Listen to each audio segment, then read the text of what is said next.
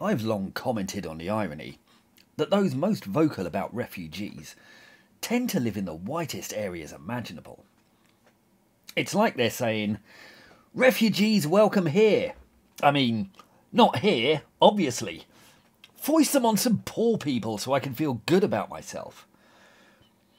Now that's par for the course, because no one does hypocrisy like the left. The majority of that inclination are very good at talking the talk, but less committed when it's time to walk the walk.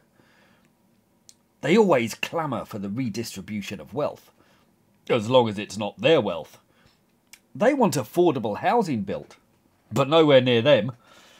They'd like taxes to be raised to pay for the policies they advocate, but they wail if their taxes get raised. And they're very keen on untrammelled immigration, while showing a marked preference for living in lily-white suburbs.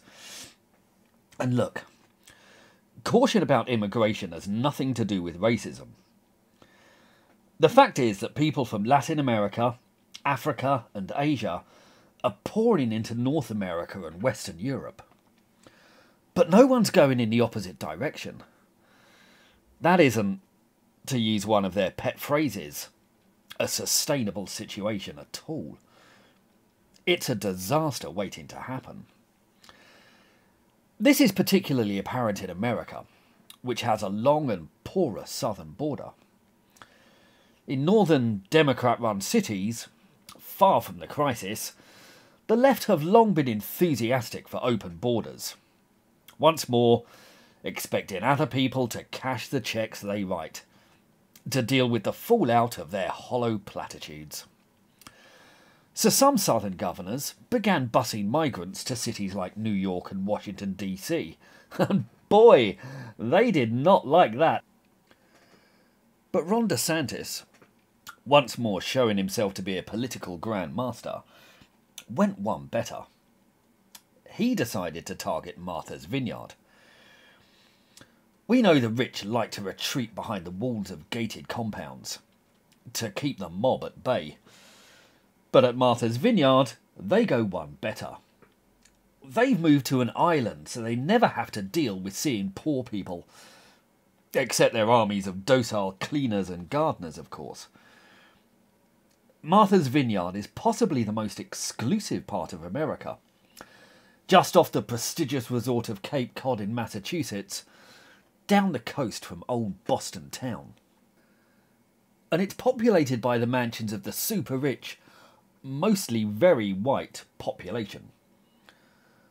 One exception to that is the island's most famous resident, Barack Obama, who lives in this modest hilltop dwelling. And Martha's Vineyard is over 80% Democrat. And like leftists the world over, they like to sing their virtue from the rooftops. In fact, they prominently display nauseous signs declaring, "We respect women. We value black lives. We stand with our LGBTQ community members.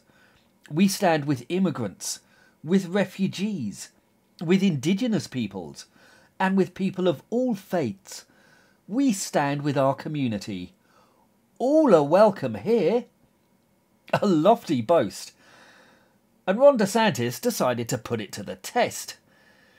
He flew 50 migrants from Florida to Martha's Vineyard to see if they were really welcome. And all hell broke loose.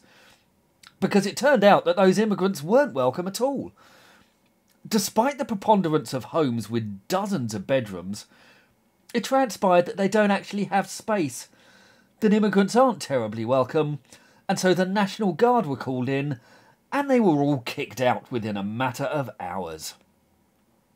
Now, it's not like we didn't know all this was going to happen, but it's nice to see their brazen hypocrisy so nakedly exposed, so undeniably and ruthlessly revealed for the whole world to see, which was obviously DeSantis' intent. There's never been a Republican area that's reacted with such horrified revulsion and such indecent speed to kick out all of their immigrants. And if there was, you could be sure the pampered residents of Martha's Vineyard would be howling with rage and indignation. So how did they respond? Were they chastened? Humbled? Did it make them pause and take stock of the hypocritical drivel they've been spouting for years? Of course it didn't. Their arrogance, delusion and self-righteous hubris wasn't even dented. They still acted like they're the most tolerant, welcoming people on the planet, overtly hugging the immigrants, even as they were speedily kicking them out, never to return. In their eyes, they weren't exposed as shallow hypocrites who were, maybe, just a bit racist. No. This all just proved that Republicans were racist, because, a refugee charity compared DeSantis' move to taking out the trash. A phrase not many Republicans have used about immigrants. While Ken Burns went on CNN to draw allusions between DeSantis' stunt and the Holocaust. For AOC, the whole affair was somehow interpreted as an advert for the decency of her political kin. She gave a shout out to Massachusetts and the people of Martha's Vineyard for showing the world what the best of America looks like, which is an interesting interpretation. I'd say they've shown the world exactly what they are. But AOC even doubled down on this. She posted a film of her Democratic colleagues kicking out the immigrants, while claiming that what Republican politicians fail to understand is that not everyone shares their zero-sum scarcity mindset. Many of us understand that immigrants and refugees are a blessing. They have so much to offer our country, and much of our growth as a nation is because of them. Yes, they're such a blessing that we need to kick them out straight away. But let's pretend to be nice while we're doing it, because fake smiles and hugs are far more important than practical realities. And this is the left in a nutshell. Empty rhetoric, thoughtless idiocy, and preening self-congratulation. It's a conceit.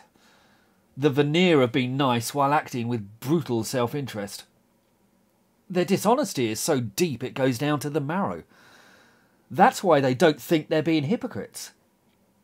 Their self-deception is so complete that they're convinced they're doing the right thing, even when they're being mercenary bastards of the worst order. They're utterly blind to their own faults and inconsistencies, to such a degree that those flaws dominate their lives and everything they say and do. Right-wingers can be complete bastards, absolutely, but at least they're honest. And honesty is the only way to approach and deal with any real issues. That's why the right tend to find solutions, while the left tend to cause problems, because they're more worried about feeling good than doing good. If you'd like to support this channel, please like, subscribe, and think about buying my books. They're called The Tyranny of the Left, and they're available on the links below. They go into topics like this in much greater detail. Please do feel free to pick them up and let me know what you think. Thank you.